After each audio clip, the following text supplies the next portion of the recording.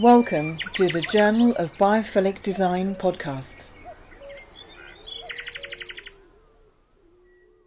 Well, many thanks for joining us today on the Journal of Biophilic Design. We're really excited to be joined by Dr. Gemma Jerome. She's Director of Building with Nature. Gemma is an environmental planner with a specialism in the design, delivery and stewardship of green infrastructure, fellow of the Landscape Institute, and also co-chaired the British Standards Institute panel for the, and I'm not even going to say the number, but it was a British standard, 86386, blah, blah, blah.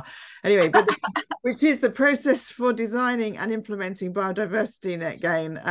She also recently supported the RTPI RSPB design code. She's also going to be writing for the journal. So listeners, make sure you do subscribe to the Journal of Biophilic Design. Make sure you get your hands on a copy so you can have a look and look out for her articles.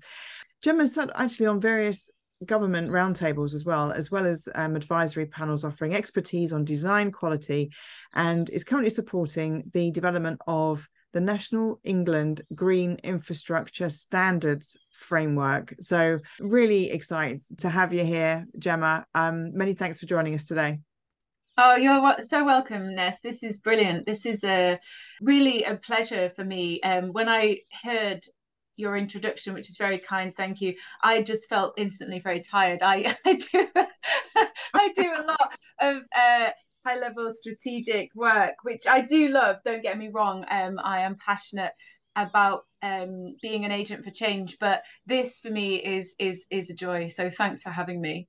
Oh, that's lovely. Well, obviously, I have waffled on about what you do, so maybe you could tell us about yourself from your own sort of words, as it were. What got you interested in nature as well and planning? What was the Thanks.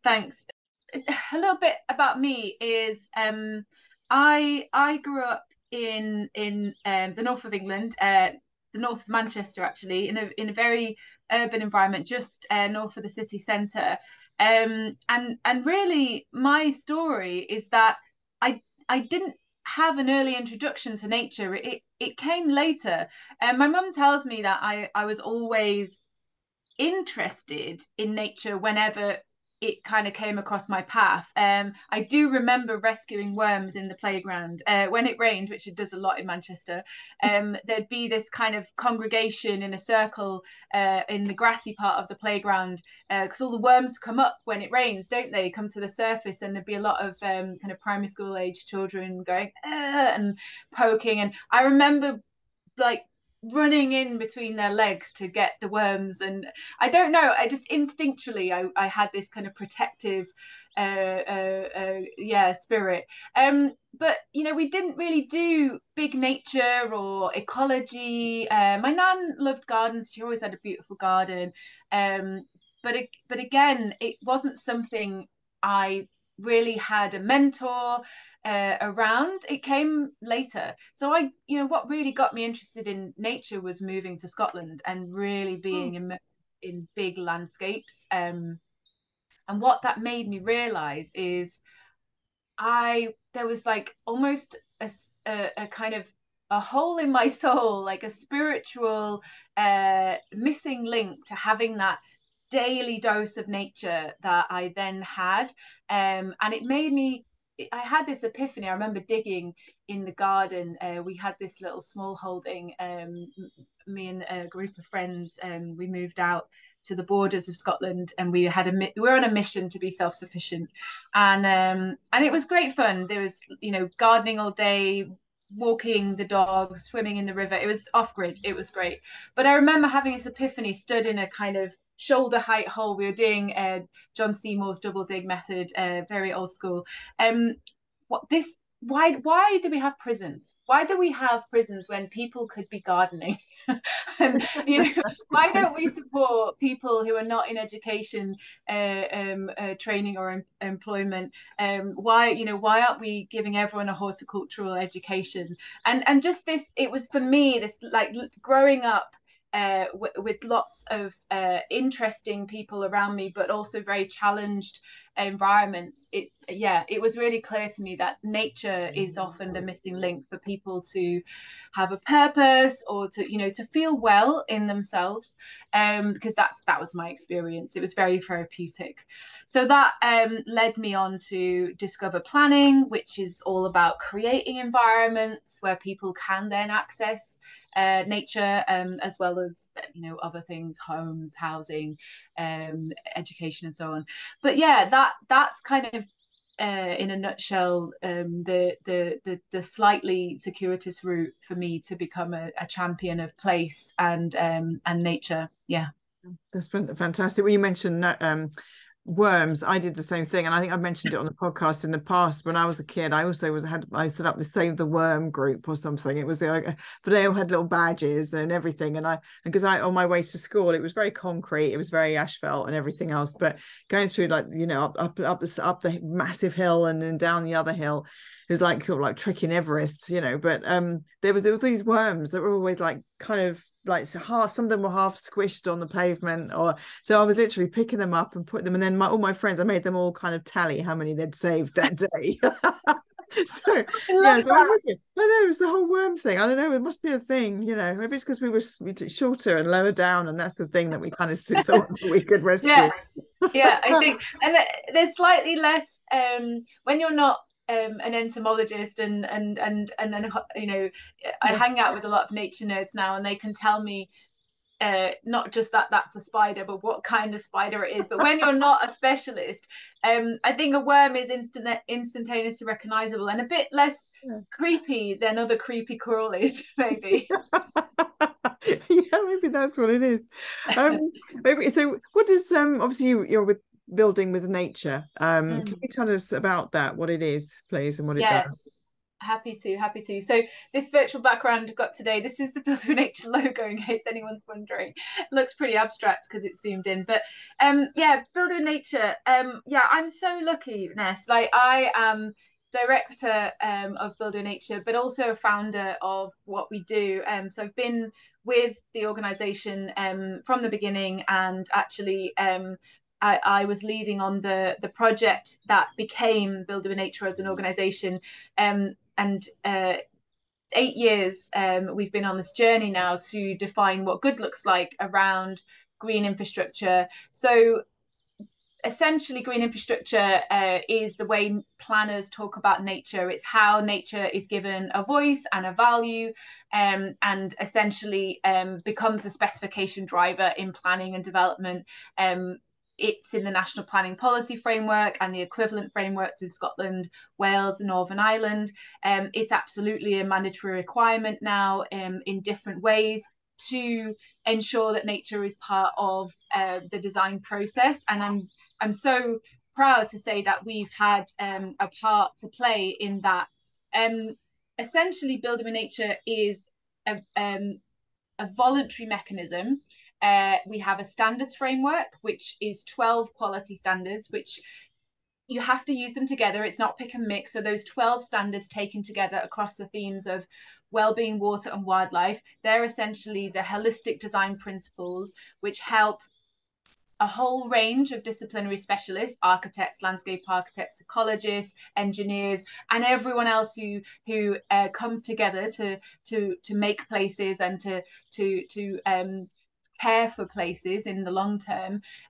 They essentially, we've brought together the ingredients to high quality placemaking and placekeeping. So the standards framework does that. It defines high quality green infrastructure, which includes blue infrastructure. So it's parks, gardens, biodiversity interventions from the small scale to the large scale on the green, and it's also the blue features as well. So canals, rivers, coastal, it's again small scale to large scale, and it's everything that we might consider as ecosystem services, nature-based interventions. How do we survive and thrive as a species? And Build with Nature would say that we need to prioritize in our design process, starting with the land, starting with nature, and all of the multi species involved in that, the community of species, which includes humans, but we're just one of, so it's the more than human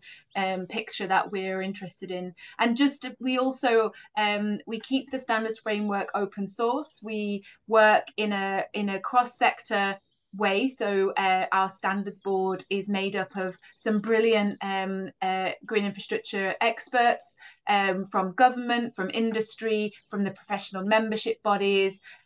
We also run and manage an accreditation system, because we decided early on that there's so much guidance out there. We don't want to reinvent the wheel or frustrate or duplicate by just repeating what's already been done. So the best way to think about Builder Nature instead is it's a one-stop shop for all of the sectoral knowledge and expertise around, for example, nature recovery, sustainable water management through natural and nature-based solutions, well-being and access and inclusivity around green spaces and open spaces, all pulled into one area. And if you want to get the recognition that you are following those standards and you've baked them into your design approach, we provide assessment and auditing of that. So the Builder in Nature Award scheme is where people can get that external verification and tell the story of what they've done,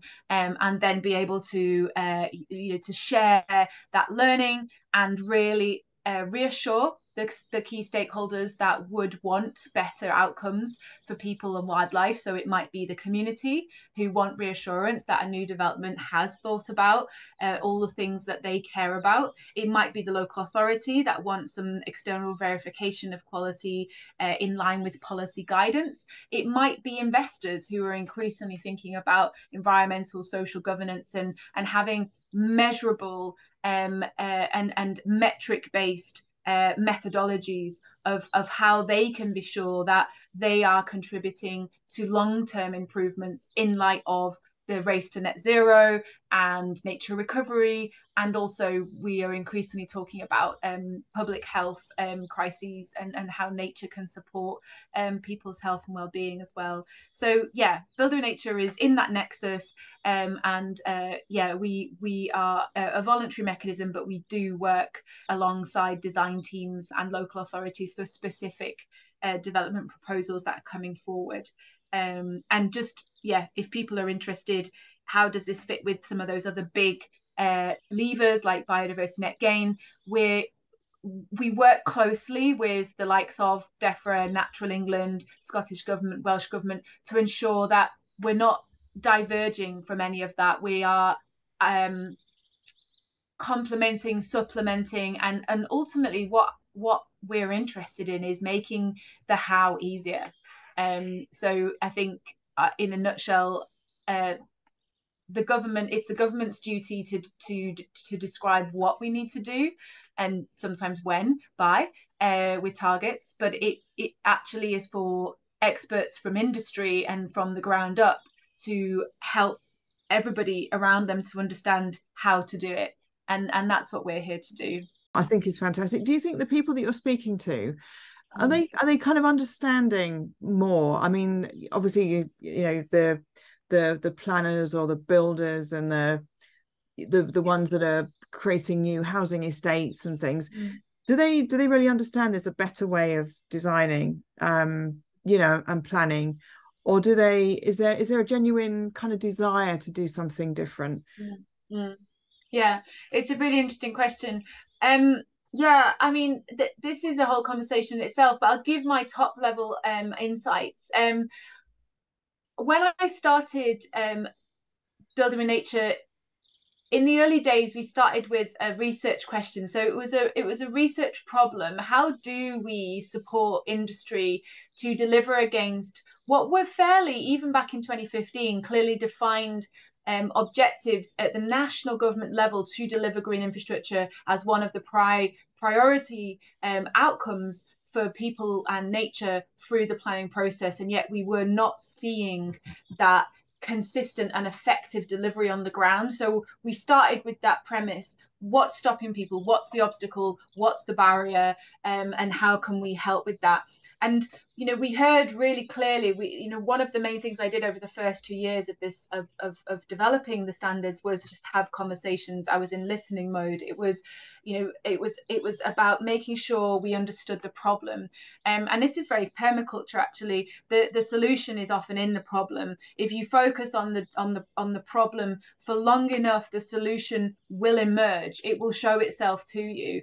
You know, and if you, for example, get a new garden or an allotment, watch for a year. That's what they say. You know, the best practice approach is to watch it through all seasons, and then you'll actually understand what the opportunities and constraints of that small piece of land are. And we rarely do that in real time with development. You know, there's this real kind of rush to bring forward a master plan, to approve that master plan, to get going, you know, and construct and implement, and then a majority of those stakeholders leave, and then we're left with this new landscape and this new place that we need to develop a relationship with as a community and steward over time. So one of the things we understood really clearly is there was one of the problems was this focus on the front end. A lot of people's time, resource, and budgets were focused up to that point of getting planning approval. There's loads of people around the table, and there's quite a lot of money sloshing around. Not always, you know, we're talking about certain scale of development. You know, there are smaller developments who are on much tighter budget constraints, but they are also working to quite tight time constraints as well. So we found that there was because of these pressures of time and money, one of the big asks of home builders and developers was, please make it simple, tell us how to do it. It feels complicated. And we were saying it's not. It's a perception that it's complicated. If this is baked in early in the process, if you start with nature instead of at the end of the process going, oh God, we didn't think about that, and now we've got to kind of stop everything, and it's going to cost us a lot more money because we're having to rectify, then we need to kind of actually support people who are not ecological experts and those non-specialists in the home builder and developer camp to actually understand the importance of nature and the value of nature, but to do it in a way that is aligned with their language and also their values. And to use the other meaning of that word, it often is value driven. It's about viability, it's about profit margins, it's about return on investment. A lot of developers are buying land at risk, at their own cost. And so getting planning approval is a very important stage for them. So it's not to contradict any of what they see as their priorities. It's to reframe what our priorities are as the voice of nature, and kind of speak that back to them in a language that they then understand isn't in conflict with what they want. Actually, a high value development will have nature integrated into its design approach. And I think what has also changed in the past 5 years is we now have bigger legislative and policy drivers for this as well. So we're kind of in a space now where nature is something everybody is interested in because they have to be, because actually it's a mandatory legal requirement. So I would say the solution from our point of view is the same. Let us help you understand what nature needs so you can then build that into your design approach. That's great. I think legislation, standards, all these things just add extra weight, doesn't it? And like you say, from the conversation I had literally just half an hour before I was on this call with you, there was chatting about, well, how do we get people to really understand and make that change and make that difference? And you've just said exactly that. They don't understand. So like, tell us, make it simple. We know what we have to do, and it isn't rocket science, is it really? But if you don't know, you don't know. but having simple guidelines and like a proper standard that you can adhere to as a builder. I mean, you've got so many things to worry about. I mean, it's like these are massive infrastructure jobs, aren't they? You know, it's not like just putting a fence panel up and worrying about, you know, sticking a concrete, you know, thing in the hole or whatever. Obviously we don't want concrete, but you know, I mean, can you share with us a success maybe? Is there, you know, do you have a case study, or do you have like something which people who have maybe signed, or who has followed the standards and is actually made a difference to the space or to the way they've approached their planning? You know, what does that space look like in the community as well? Yeah, sure. We've got some brilliant case studies on our website, and encourage any of your listeners to go across to our website and just have a look around. In the project section, you can actually filter projects by region. So if you're based in a particular region and you want to see a Building Nature Award scheme in your area, you can do that. I mean, a particular project I'm really proud of. I'll just flag Queensland Court and Gardens in Glasgow. So I'm very kind of based on what I already said about where I've come and my background. I'm very interested in retrofit. I'm interested in how we bring nature to people who actually serve to benefit the most. So it's probably a well-known statistic for your readers who are engaged in these subjects already, but there's a direct correlation between people who need access to nature because of health and social inequalities and people who have the least access. So essentially, provision of high quality green infrastructure is lowest in areas that have the label of deprivation and have communities of individuals who would benefit most from that daily dose of nature that I talked about earlier. And there's studies to show that really clearly. So I'm proud of Queensland Court and Gardens, and I would give the kudos to the team. We've simply come along and we validated their approach through our assessment and audit. It's a project that is a partnership between Southside Housing Association in Glasgow. They worked with Glasgow City Council, Stantec, and Nature Scott, which is the environment government agency in Scotland, so the equivalent of Natural England. They worked with a landscape consultancy called Rayburn Farquhar Bowen, who I really recommend looking at their work. Every project I've worked with them on is absolute exemplary standard of understanding the holistic nature of landscape as a route to really supporting flourishing communities. And what we've got at Queensland Court is 2 multis, which is a Scottish way of describing essentially apartment blocks. So 2 multis in an area of existing green space, which is fairly low grade grassland, but the driver of the project is that whole sections of the site flood regularly. So what should be an area of multifunctional green space for the community of those 2 residential blocks to use is often unusable. So Glasgow City Council had some funding around sustainable drainage, and but rather than just doing a technical or engineering-led solution, they worked with the team at Rayburn Farquhar Bowen to do a place transformation approach, where they considered what are the play opportunities, what are the biodiversity opportunities, what are the wider amenity addressing social isolation opportunities, and that really kind of multi-user co-design approach. And they've come up with what is going to be a brilliant design. We've looked at the master plan, we've signed off the master plan, and we're going to be working with them at the next stage, I hope, to see that through to delivery and then commitment to that long-term stewardship. But there was a lot of meaningful community engagement, some initial installation of rain gardens connected to the buildings that really ensured everybody was brought on that journey with the design team. So instead of the design being done to those residents, it was a case of, we want to work with you. And that often is something that's overlooked. It's getting better.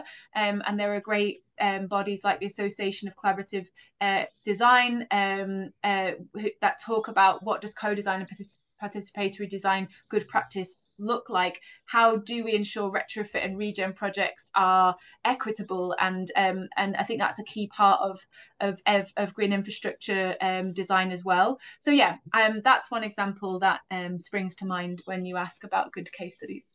That's great. I think that's fun. And you mentioned earlier on about the people can go to your website, which is what's the website called, so we can just mention it, people listening? Yeah, it's buildingwithnature.org.uk. That's lovely. So you can go on there and go to projects and then look at all the different case studies that are on there. I think you hit the nail on the head, really. I think it's that whole community engagement thing. It's not just like somebody goes along, goes, we're doing this to you, this is the space. You actually, there's also that element of ownership, isn't it? When people feel like they've been engaged with something. Even you talk to workplace designers, and the more engagement you can get with the workforce, the more likely they are to activate those spaces and use them and feel like they can use the spaces as well. So that's another thing, isn't it? You can create a lovely green space, but if their mindset is, well, it's not for us, it's for them, then they're not going to go and use it. I know before, you're really passionate about equity and about sort of everybody having access to nature, which I am too. And I think we do need to open up that access to everybody and at scale.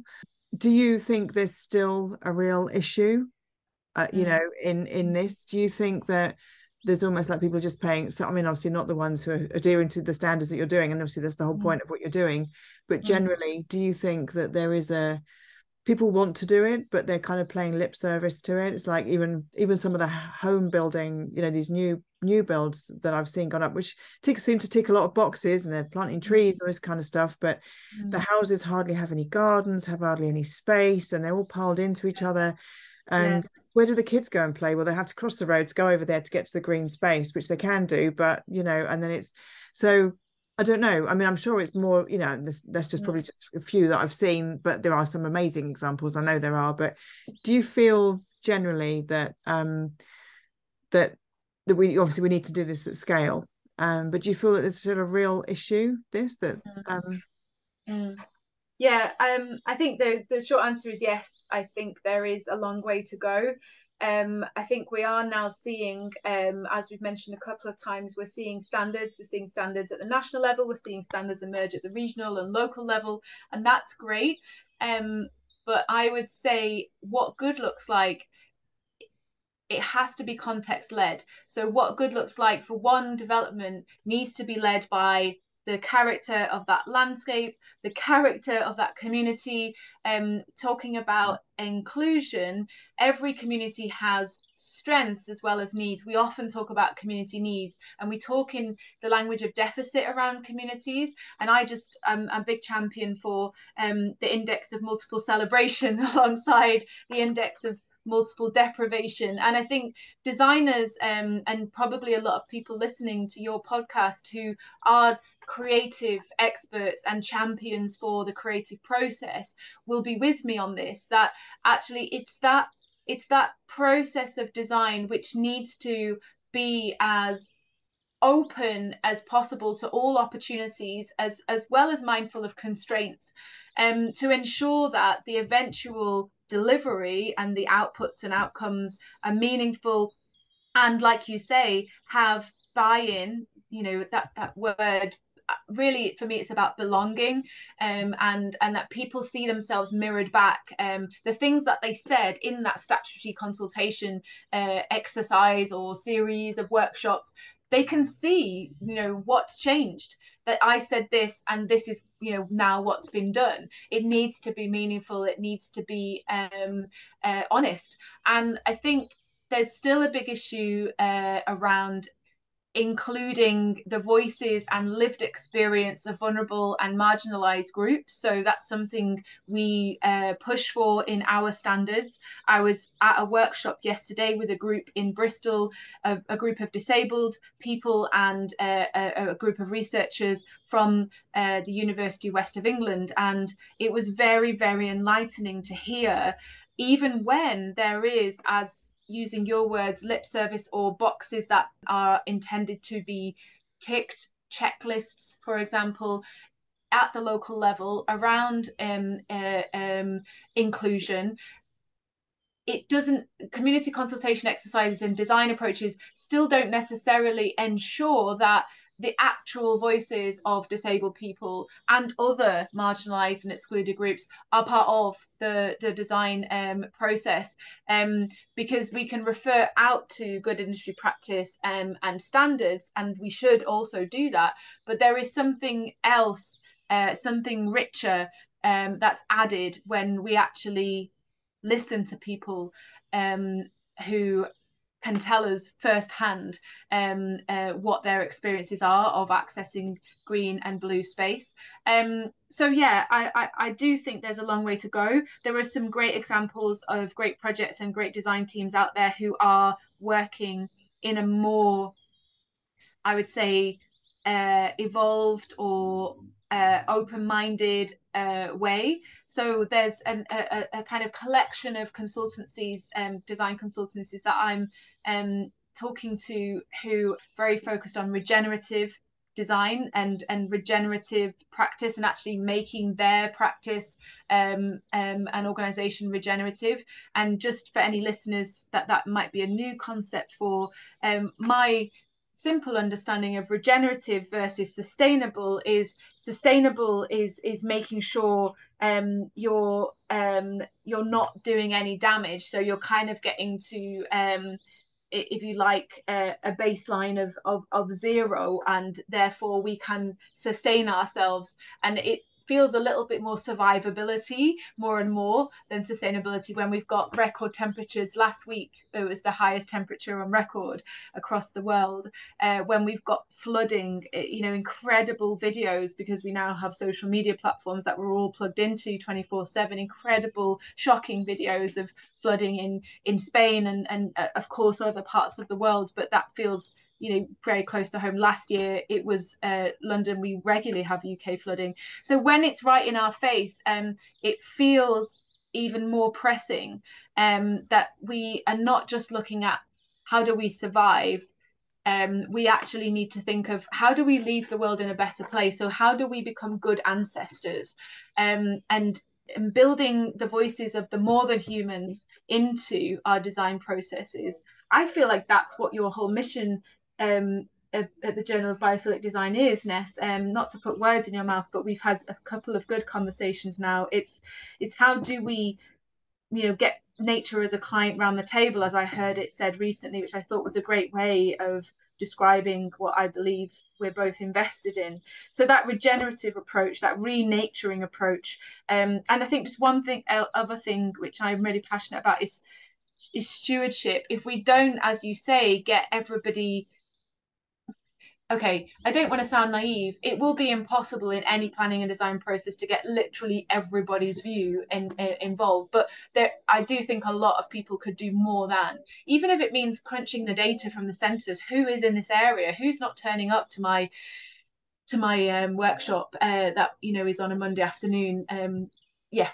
So it's about ensuring that whatever we leave behind as designers is not just usable, but that people enjoy using it, and a smaller amount of those people feel invited and welcomed to be actively engaged in the ongoing stewardship of those spaces, and that then they can be adapted to suit the needs of changing communities. We design for one community, that will change. People grow older, people who aren't disabled now may become disabled. The cultural and social demographics of a community will inevitably change over time as people move around. We're going to have more climate migrants and many reasons that things will change. So we just need our spaces, our biophilic spaces, to be adaptable to changing to changing needs. I think when you mentioned about nature as the client around the table, I think that's one of the key things. If we think about that every time we put spade in ground, or before we put spade in ground, you know, when that's going to happen, that we really look at the landscape, we really look at that thing, and we invite nature to the table. Because you know, we are nature, we are part of it, you know, and we forget that, you know, we're kind of going to cut ourselves off from it. It's bonkers. Really. And I think that, so the whole thing of you said about the sort of stewardship and everybody, and actually I just, you know, when the word stewardship, when you mentioned it, and I think if everybody took ownership of something, it's like years ago, isn't it? I mean, I remember my mother saying that, you know, she was in inner city London, and you know, everybody kind of like looked out for everybody else, but they all kind of, you know, they had their plants, they had their gardens, they all shared the vegetables that they grew, you know, in their, or if they had an allotment, then, you know, people come back.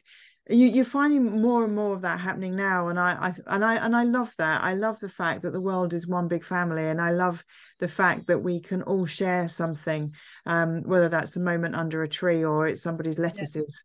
You know, I mean, one of the great friendships that I've sort of developed actually is a family from Hungary who've now gone back to Hungary. But I was just walking back home one day. I was on the phone. I come off the phone. This chap was on the phone, and he was obviously new to the area, and he just said, "Would you like some lettuces?" And I'm like, "Oh," he said, "it was from our allotment." And then it became, one thing led to another, and then it was just from that gift giving of food, of something that was from the earth, that was just so simple and free, really. It was lovely. And I just, the more you talk to people, and then there's so much of that going on, and you know, I know I asked the question about, you know, are there challenges, and it is a real issue and all these things, but there's so much good going on. There is so much wonderful stuff, and like I say, the case studies on your website are going to attest to that. So yeah, I'm doing this because I'm optimistic, because I know that there is a change, and I think that by bringing everybody together, it's just going to snowball that and just put the foot on the accelerator. You know, people are doing such fantastic stuff, and I think also it's also to keep people buoyed up, because they think, that's going on, oh, that's going on, oh, that's good, oh, that's good, oh, I can connect with those guys and, you know, make something better. I did want to ask you, and I want to sort of just go back a little bit on your own sort of personal journey. You mentioned that you did some research for your, I think it was your master's, when you looked at how small pockets of land could be transformed and then joined together to create a sort of much larger natural green space. I actually absolutely blinking love that. Yeah, I really, and I, you know, the whole thing about people having gardens, and then your next door neighbor putting, like, you know, asphalt and concrete down so they can plant their cars on, and then mowing the lawn to the inch of its life without, you know, and there's no biodiversity or anything. So these poor little creatures are kind of like going, oh, I've got nowhere to go. Oh, okay, I can jump over there. And but obviously the bigger picture, if you've got a city with lots and lots of concrete, there's no wildlife corridors, there's no space for them to go. So when you told me, when you were saying about that was your research, so yeah, so I'm sort of waffling on, but I would like you to tell me a little bit, or tell our listeners as well, a little bit about where that was coming from, and what you were researching, and what did you find? Great. Okay. Yeah, happy to. So it started, this research focus started with my master's, but it continued. I got the appetite, the bug for it, as they say. I carried it on into my PhD, so it became my life for 5 years, really 6 years with the masters, and so it's something I'm very passionate about on a personal level, and it does come through my work with Build with Nature. But Build with Nature is much more holistic framework and includes that community scale, but not exclusively. So the academic research that I was leading on in Liverpool. So it was collecting data from the area that is covered by the Mersey Forest. So I was working in partnership with the Mersey Forest, which is a national community forest organisation. They're based in Warrington, but they cover the Merseyside area and do fantastic work introducing community members and setting up friends groups and looking at thinking about stewardship. But they also have expertise in forestry and woodland management and green infrastructure. But they were interested in me working with them to essentially, as you started to explain, map out all of the small scale and micro scale projects across the Merseyside area, that geography. So we're interested in communities of geography, but also communities of interest. Map out all the projects that might be otherwise insignificant in terms of delivering ecosystem services, in terms of being on the radar of the planning authority. So we're talking community gardens, we're talking greening alleyway projects, we're talking small friends groups who look after patches of woodland, patches of brownfield meanwhile space. Sometimes it might be more ad hoc groups like foraging groups, or groups that have got together to defend a scrappy bit of space from development, everything, all of the above. And what I did is create a definition, a way of framing all of that to give it status, because I believed it deserved status, because it was actually giving people an active and sometimes activist role and status in their local community. I called it community scale green infrastructure because it was kind of, like I say, it was kind of falling outside the definition and parameters of green infrastructure in planning terms. But I believe that cumulatively, when I say I believe that, the focus of the research was to substantiate this for evidence and kind of data collection analysis, but that it was instinctually clear to me that the cumulative impact of all of these projects, both from a nature recovery angle, and I was particularly interested in the social capital and community recovery angle, that they were statistically significant, that they, if they were seen as a network, and if they could be brought together, they would actually have more of a substantive impact on decisions around policy and resource and funding. I was also, and this might be a pattern some of your readers recognise, through my own volunteer work in the area of nature conservation and kind of environmental stewardship, I noticed common pattern of a couple of very strong personalities, what I call champions, coming forward to lead a group, to lead a new project. They would become like sometimes the gateway, but that can be positive and negative, but almost like the center of a group's energy, the nucleus. And that would often be the difference between a group having longevity and resilience and not. But the pattern was around a lack of succession, and then these individuals, they're leaders for a while, but they take on everything and they don't think about succession, and they burn out, and then the project collapses because those key personalities and individuals are no longer there.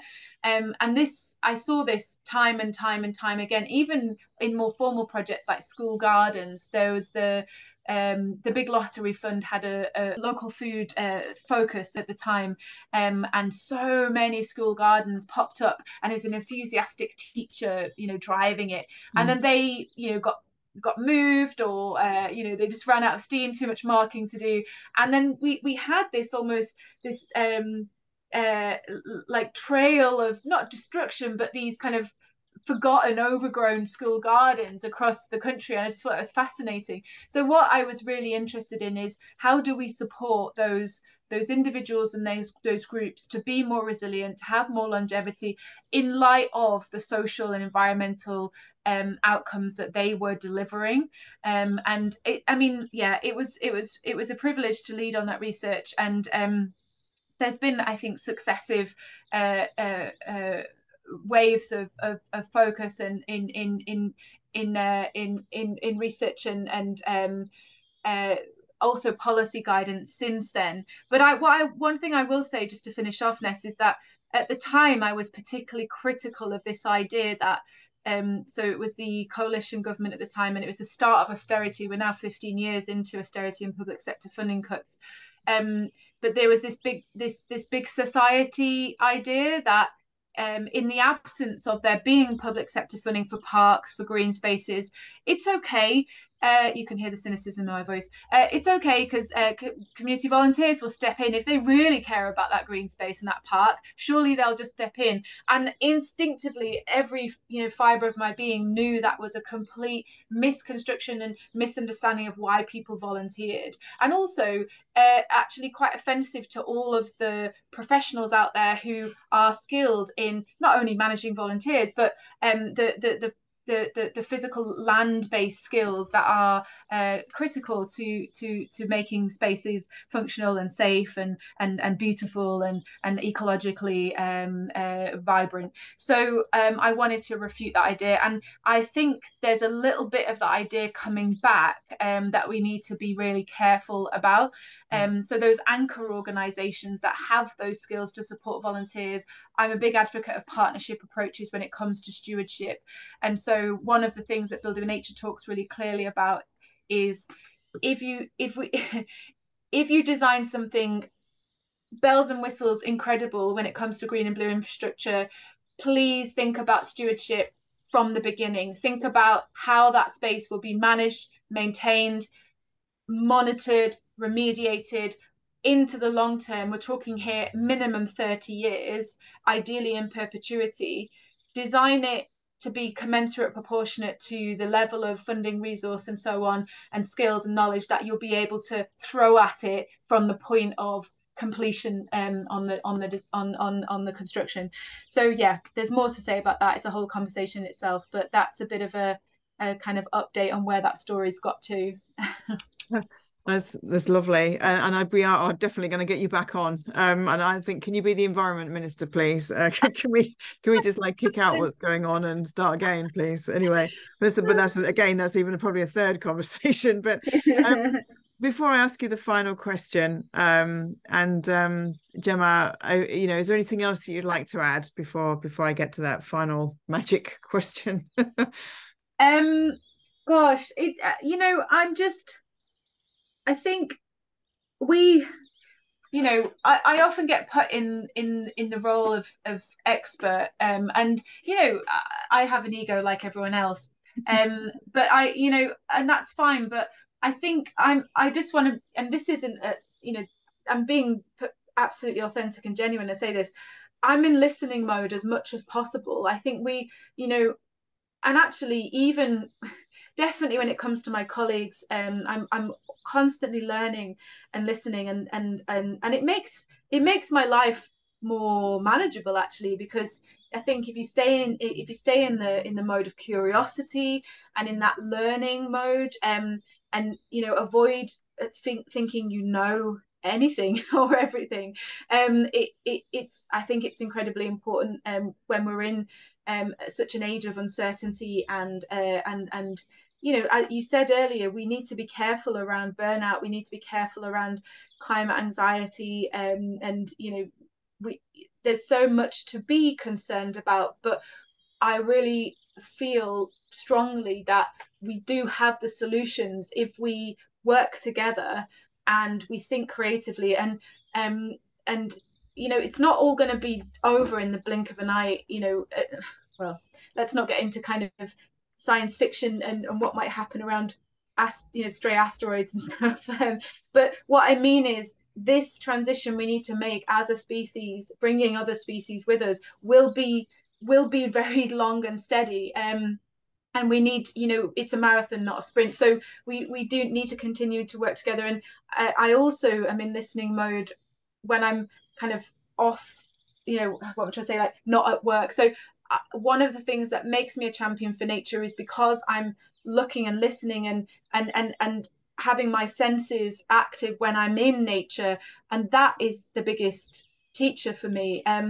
A lot of what I do is about reading the landscape and reading the land, and I think if you speak to any natural and maybe even built environment specialist, and you kind of pushed them for long enough, they would get back to that place of I'm here to make things better. And a big route, I think, to do that is to look at what nature, I mean, biophilic design. It's look at how complex and brilliant and beautiful nature is, and try in a small way and hopefully in a consistent way to build that into our design approaches. Yeah, sorry, slightly clumsy way of trying to describe something really important and complex. Yeah. No, you did a blinking good job there. I think that's lovely. Yeah, reading the land, listening, staying curious, all those good things. I think it's very inspiring what you said, actually. So Gemma, final question. If you could paint the world with a magic brush of biophilia, what would it look like? And you have no idea how much I'm looking forward to hearing what you say. Oh wow. Yeah, okay. Well, I have got something I want to say. Now, I can't take credit for this. So this is actually one of the first things my partner ever said to me in one of our first conversations. And I they're not a built environment professional, but they are a student of nature. They love going on walks with me because they say I'm like an app. That's I love impressing them with my amateur level knowledge of naturalism. But yeah, so it's a simple thing that I think is an incredible insight that they've had in their experience of the world to date, which I think actually it could be a universal philosophy for life. What they said to me is that really what everybody needs is community, connection, and love. And I can't fault that. And I've sat with it for years now, and whether it's in a professional setting or a personal setting, and ideally, we can bring to use some jargon, but we can bring our whole selves to work, especially when we're, was it John Lennon who said, if you do the work you love, you never work a day in your life? And I feel like that's what you're doing, Ness. I feel like that's what I'm doing.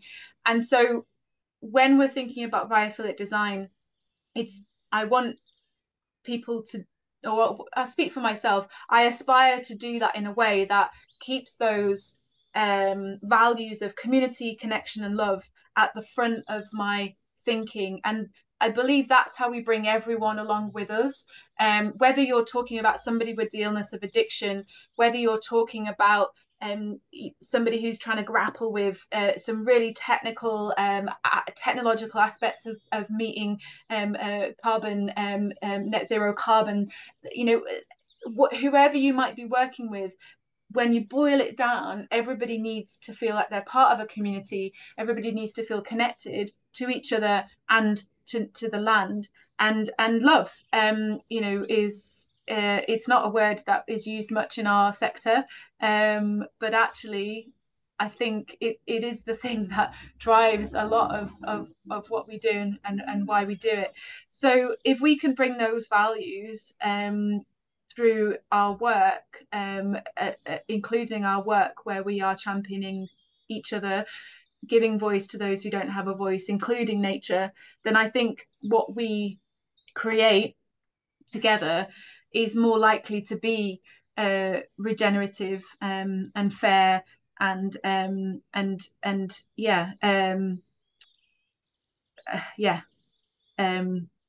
that's probably it.